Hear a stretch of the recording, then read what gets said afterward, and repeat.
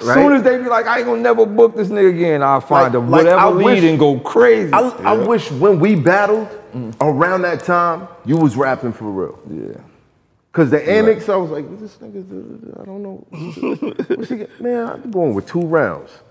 Yo, you cheated though. This nigga had me tight, my nigga. So boom, right? The battle over. I'm like, yeah, I just beat Mav. The nigga choked every round. The battle come out, his shit's clean as a whistle. I didn't choke. Yeah, you did, nigga. You choked in a second. It was only 2 rounds. He said every round. It was only 2 rounds, my nigga. It was only 2 rounds. It was only 2 rounds. I think it was supposed to be 3. It was supposed to be 3, and I pulled you to the side. I was like, yo, son. Nigga said, yo, son. I only got 2 rounds. Ain't got no third. I'm like, what do you mean?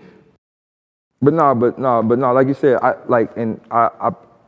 respect Cass for saying this because he put the bug in my ear like last time he was here. And he was saying, like, just imagine where battle rap would be if we would have took all of our battles serious, like everybody. Yeah. And I said that when he came on the show when he said that. I was like, yo. Crazy. Like, I think about that a lot. Like, yeah, my career is where it is now. I don't know where it would be if I didn't do the antics, but maybe it would have been bigger if I would have took every battle, like, extremely seriously. I don't think so. Or you don't think so? Not individually. Not just thinking about yourself, because I said, like, you know, antics mixed with talent is good. But not just you individually. Just like a collective? Like, just the culture, period. Yeah, imagine if he wasn't thinking, like, man, I ain't, whatever, let me just get this money. Like, you know what I mean? Because he already hot, it ain't no progression, it's the same shit. It's like niggas ain't really getting the bags they looking for. They can't compete with these industry niggas. It's like feeling like a waste of time. Right, and you feel famous as an industry nigga. But you're not getting the bags, and you're not being able to do the shit that you want to do. So you feel like, what the fuck? Like, it don't, you know, like, am I doing something wrong? Like, what the fuck is going on? Right. You know what I'm saying? But if there's opportunities and there's bags, you know what I'm saying, coming in, you know what I'm saying, for the battle rappers, then they can move different. You know what I'm saying? And then niggas could be just...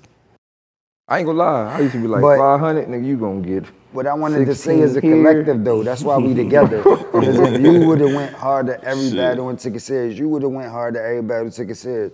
Imagine if Mook would have went harder, Lux would have went harder, T-Rex would have went harder. Like, everybody would have went harder and did their best, even when they was getting the 500s and at least bags and niggas was bullshitting them or niggas was hating them or niggas was saying you shouldn't do antics or you shouldn't do this or you shouldn't punch niggas, and niggas ain't never let that distract them. Niggas just kept it moving and doing their best every time. Right. Then imagine what the culture would be worth as a whole, not just yourself. Yeah. Who knows if you would be worth more than yourself. I'm just talking about what this whole shit would be worth. You know what I'm saying? And that's what I be doing this shit for.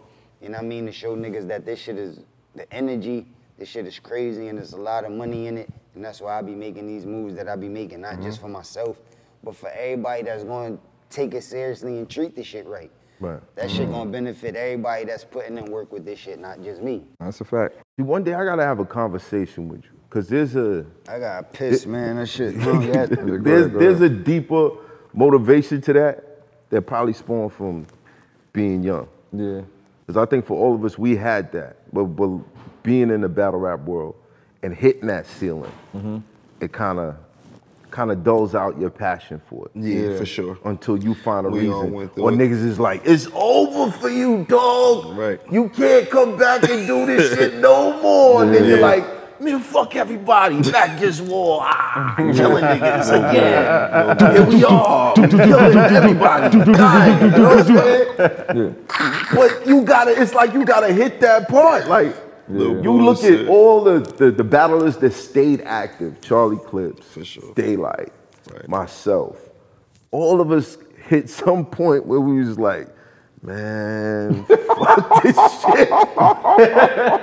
I swear to God. Real talk. It was like, man, fuck this shit. Beasley on my phone talk about, what? You gonna give me what? Man, fuck this shit. All right, let me get it. I'm gonna take this money. But you ain't getting the best math. Facts, my nigga. That's an ultimate fact, boy, because I promise you, man, we used to have these conversations all the time, like, yo, what you got today, nigga? Like, it's gonna be one of them days. Listen, I know all about Yo, it. like, Son, my nigga, it'd be like Summer Madness in a Madness, son. hotel, someplace in a different country, Yo. a different state or whatever, just in a room like, yo, I gotta finish my third. Yo, Yo, I hate hearing this look, shit, I'm my nigga. telling you, this is I real hate hearing shit, this shit. bro. I ain't afraid to say this shit. I be mad at I niggas. knew something bad was gonna happen at Summer Madness, cause I was tight, my nigga. I'm like, yo, I looked at Mav from across the crowd. Mav was just like, the fuck is this shit? Word. Like, yo, it was bugged out, my nigga. So I knew, I'm like, yo, like, there was a time where we felt worthless. Like, we felt worthless as human beings, like slaves. Like, man, I ain't about to just, I ain't working. I'm gonna take this little bread, but nigga, I need it. You know, I got a bill or two, but nigga, I ain't working hard. I'm just not. Like, I feel that. There's a couple songs I can't put out. but you know, but now, they in battles. But now, I mean, there's niggas that do that though. Yo, There's I'm gonna keep it real, right? Niggas that put the battle with songs that's already I'm out. gonna keep it real, but now it's like, you know, when the motherfucker hit your jack, and let's just boil it down to like, Real shit. but let's just boil it down to it's not a big bag, but in the eyes of a battle rapper, this is a big bag. Let's just say a nigga hit your jack with 15 bands. That's a big bag to an up and coming battle rapper. Right. Nigga, you gonna wanna go hard. You know, you gon' for sure gonna wanna go hard, right? So, you know, let's go higher than that. The nigga got 20, 30 for you. Nigga, what? We going hard all the way. But it wasn't like that all the time. You know what I mean? It wasn't like that early. Big facts. Nah, but y'all talking about that, but talk about me, the person that was in the industry. I could have came back and got this nigga. fucking. Yo, give me your pre-roll, my nigga. I gotta smoke with 40, this nigga. 50, 75, 85, 100, and I'm like turning it down. Like, you know what I'm saying? I could have been going get them hundreds, and you know what I'm saying, still doing my industry shit, but nah, I'm turning it down. Cause it's for the culture. I told you I'm not coming back till I get $250,000. And I said that and I mean that shit.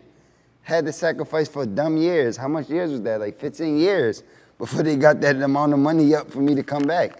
I could have been battling that whole 15 years, really beating niggas. Imagine if I would have started battle rapping when battle rap first started, from that 15 years, and getting the most money from then, and just demanding the most money that they was willing to offer me, and I could have just kept getting it. Right. Yeah. Right. But you coming from a That's different how- place, Cass. Nah, it's a sacrifice you gotta make, man, for the culture. To show niggas what this shit is about. When I started making them sacrifices, niggas started saying there was money involved. Mook and them started asking for money. Niggas started demanding money. When Mook said he got 20, he sent the culture in an uproar. But when Mook got 20, I said I wasn't coming back until I get $250,000. Like, you don't remember? Before Mook got the 20. I remember that. Before Mook got the 20.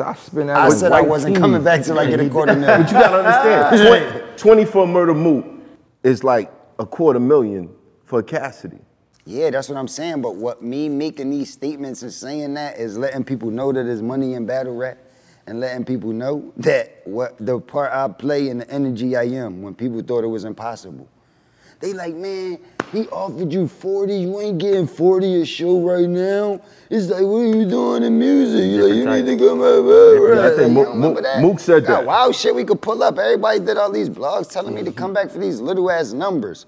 Yo, you bugging, man. Smack 40 said he ain't got little, my 40 nigga. for you. Like 40? I'm like, what? Like, just cause everybody else only got 20 and 40 is like double what they, that ain't shit. I'm not coming back for that. No, hell no. It was no, good I'm he not did coming that back. though, because you know what that's called, setting the market value. If he can go ahead and get 250, what are you worth? What are you worth? What are you worth? Like he when he did that, he raised the bottom line. For sure. And a lot of league niggas was mad. No, but you know gotta it's look crazy. at it Boom. like, So they after he came back versus Diz, and the word on the street that he had got, what was it, 250? Yeah. Word That's was what on I the said. street, right? So they was trying to hit niggas up to do the second joint again. Niggas was like, yeah, I need 90. Niggas just start saying wild numbers after that. Like, like my nigga, you got 3 battles online. Fuck you talking about 20 bands, my nigga. Like, your niggas start saying wild fuck numbers the after game. that. I mean, but then that's called market correction. No, he did. No, he Things did. level, a couple niggas got overpaid. Yeah. Good for them. You know what I'm saying? Right. And then things leveled. We see this happen in the stock market all the time. Like the shit leveled out, but at the end of the day, the bottom line was still raised and affected. So. Then I went and got that same number from every league. And then I said, now I want $1 million. I ain't go down. I ain't go down. I ain't say, all right, now I'm gonna come back for 30. No, no, I want $1 million now. So what if I get $1 million, then what do everybody else could get? I ain't saying y'all could get $1 million like me. See, people be making a mistake thinking just because I say I'm getting this, you just jump and say you want. No, you gotta analyze your algorithms and what the part you play to determine your number. But it's definitely gonna be more than what niggas was ever getting in this shit. For sure. I mean, for sure. You just gotta know your part, know your role. Yeah, like everybody different. You gotta stand Cass. You paying for Cass bars. You paying for his star status too. Like this man was a signed artist. Like, and his promotion. Of course, it's hard work. Yeah. Of course, we know that. But I'm talking about you really paying for that whole fucking package when you book Cass. Yeah. You know what I'm saying? So that's just how it go. Nigga like me, I mean, out the streets, I'm okay with the 30s and the. That's what makes it dirty. You know what I'm saying? No, I'm just being real. You know what I'm saying? I'm good with the 30s right now. You know what I'm saying? You do that 4 or 5 times a year. That's how I was feeling about my 500, Reed. That's how I was feeling about my 500. You was wild. He come from a different place. My nigga, you was wild. Hey, Matt. No. Them 30s would have been 2,500 if I ain't say that I want this and I did it like this and showed this was available. For sure. Them 30s that you could keep coming to get, or you said whatever you get in y'all these drugs, they wouldn't even have been available unless niggas like seen, like, you know what I'm saying? Like, all right, man, I need something. You know what I'm saying? And that's a lot. 30 is a lot. Niggas was going crazy when Mook got 20, and that was like the top you could ever get. Right. And then you say you come back in to 30. Remember when this motherfuckers out there still getting 25. But remember when Mook, remember when Mook 100. Very popular. No bullshit. Remember the 25K I kill a nigga for real line. Yeah. At that moment, niggas still thought 25 was impossible. Nah, for real though. And niggas like, yo, that nigga ain't get on 25,000. He crazy. Niggas still thought it was impossible. Like, I ain't gonna front, you know what I'm saying? Like, I can honestly say, like you brought it up earlier, like, it took the passion away. Like, I feel like when the money came into play is when niggas got lazy. Cause I remember when we was pups, it wasn't no money involved. It was like, nigga, I'm better. It was like, yeah, we wanted it. Like, I'm better. We wanted that shit. Like, it was no paper involved. And that's when niggas was going craziest. But I can't say it was no paper involved, because mentally. I mean, you had a little bit of like hood shit, like your OGs and niggas betting paper on the side and all that. But no, I think what Mav about to say is, the ultimate goal was, if I get better than you, I could get up there to possibly get money. For sure. And I think that's where Cassidy was at when he was doing it. Right. Saying, yo, this is to get me up here.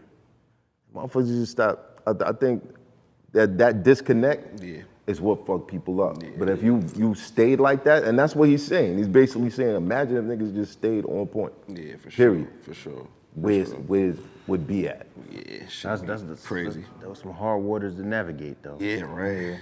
Cause niggas is. It's Hoffa, trapper turn smack rapper. Only smack rapper that you know is smack rappers. Got bars I can hang with the backpackers. Trap star, I don't hang with the backpackers. I'm in the hood with the work, you heard. Making fiends leave earth, you heard. Got your baby mama thirst, you heard. Feel the flow, nigga, throw it in reverse. This the wave you need to surf, you heard. Told Jim I need a bomb I could drop on you niggas. Bad boy, I'm never gonna stop for you niggas. I don't give a fuck who you got is the illest. I solidify my spot with gorillas.